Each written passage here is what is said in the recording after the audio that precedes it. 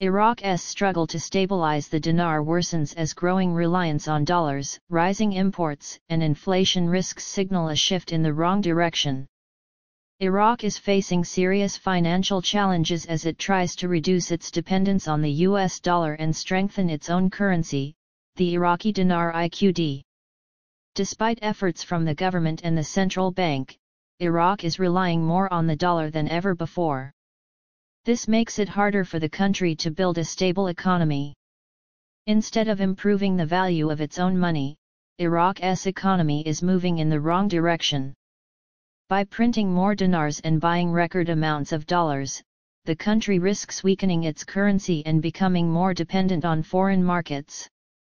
What you will learn reading this article: why Iraq's increasing purchases of US dollars signal deeper economic issues. How issuing more Iraqi dinars is weakening the currency and fueling inflation risks. The impact of rising foreign currency transfers on Iraq's dependency on imports. Why current economic policies are falling short of creating long-term stability for Iraq's economy. Iraq is struggling to gain control over its currency as its reliance on the US dollar grows. Despite efforts by the Central Bank of Iraq (CBI) to strengthen the IQD and reduce dependence on foreign currency, the country's economic strategy appears to be faltering.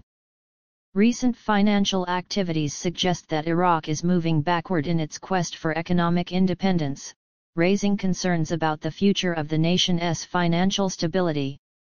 Record-breaking dollar purchases signal alarming economic trends. One of the clearest signs of Iraq's deepening economic troubles is the central bank's substantial purchases of US dollars.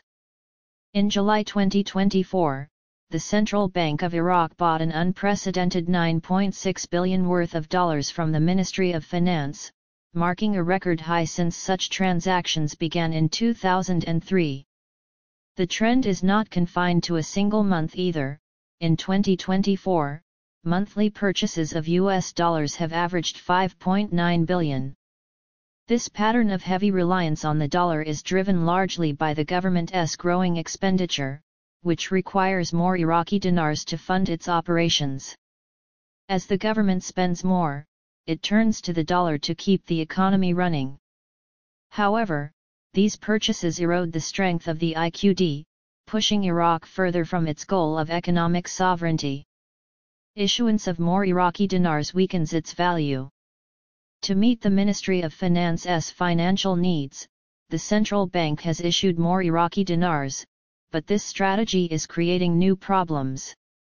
Printing more dinars risks oversupply, which weakens the currency and threatens to fuel inflation.